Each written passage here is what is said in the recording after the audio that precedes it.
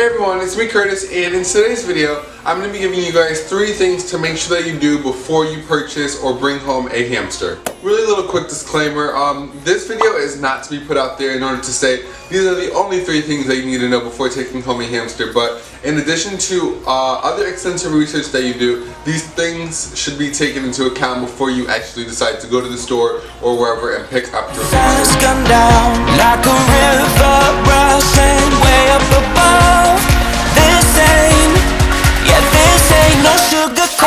Alright, so getting right on into this video, the first thing that you should do, which I know you've heard before, is to have the cage set up. Like I said, I know people say this all the time, and this is a general fact, but a lot of times people do not set up their cages before their hamster comes home.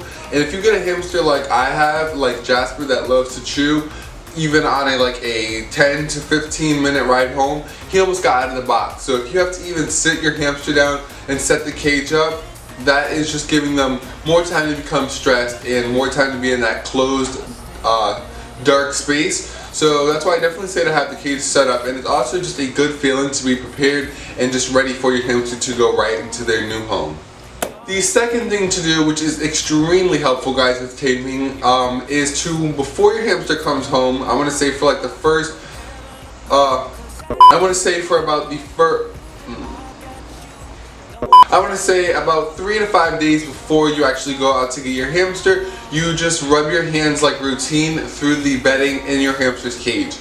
What this is going to do is put your scent inside of their cage without them needing to see you or be there in order for them to get used to your smell.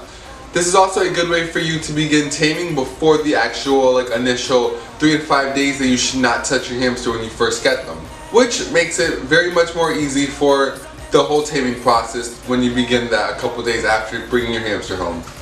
The third tip is one of the best tips that I have that I don't really hear people talking about too much, and that is to, when you go pick up your hamster, bring home a sample of the food that they are currently on. Most pet stores, when you buy a hamster or adopt a hamster from them, will have no problem giving you a small sample of food that the hamster is currently on. You usually won't have to buy a bag, but unfortunately if they don't let you just take some that they already have, you may have to buy a new bag. But this is because you don't want to go from one strict diet to a completely different diet, as that can really upset your hamster's digestive system and actually make them very, very sick. Chances are that if you're going to a very chain pet store, they're not feeding their hamsters the best thing, probably like KT Lab Blocks and KT Fiesta hamster food. So to go from that to the most recommended diet, which is the Higgins, Missouri mix food, then that's a big difference in nutrition. So to go from one cold right to the next can be very hard on your hamster.